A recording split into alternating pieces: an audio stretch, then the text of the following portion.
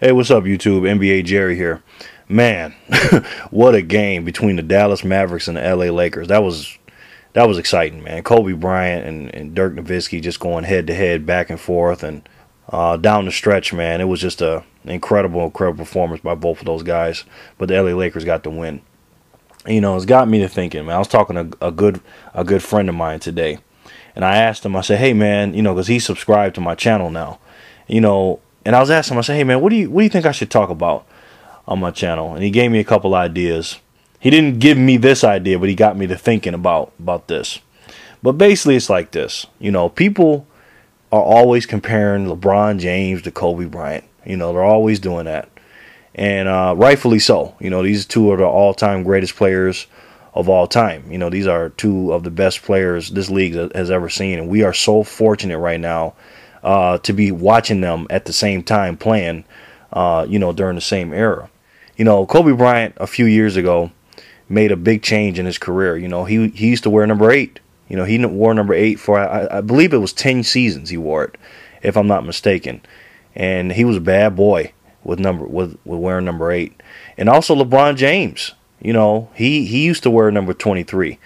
And now he changed to number 6, but LeBron you know, changed his team and went to the Miami Heat, and Kobe Bryant decided to change from number 8 to number 24, you know, to make a change in his number, you know.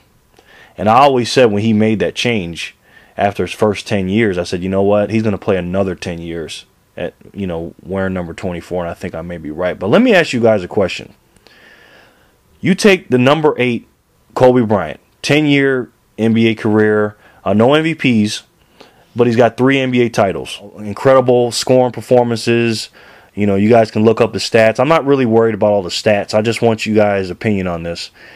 Versus LeBron James now. From the time he was in Cleveland till today. You know, they both played, you know, almost 10 years. LeBron James. Who do you think is a better player? The number 8 Kobe Bryant or the Cleveland Cavaliers / Miami Heat LeBron James? You know, who's the better player? Because they're both about the same age. Kobe came in at 17. LeBron came in at 18. LeBron's got 1 championship. Kobe's got 3. LeBron has 3 MVPs. Kobe has none. He's probably on his way to his 4th. You know, it's a good comparison, I think, because they're about the same ages and everything. And obviously, their careers are different because, you know, Kobe played with a dominant center with Shaquille O'Neal. But then again, LeBron James has played with a dominant player with Dwayne Wade. So let me know what you guys think. Who is the best player out of those two? The number 8 Kobe Bryant, his first 10 years, or LeBron James in his first 10 years with the Cleveland Cavaliers / Miami Heat? Let me know in the comments below, and tell me why. You know, tell me the player and then tell me why, and let me know your thoughts. All right? Thanks, guys. Take care of yourselves. I'll talk to you soon, and don't forget, if you can believe it, you can do it. Thanks for watching. You guys know I appreciate it. And remember, folks, always treat people how you want to be treated, and everything will be okay. This is NBA Jerry, and I'll talk to you soon. Peace.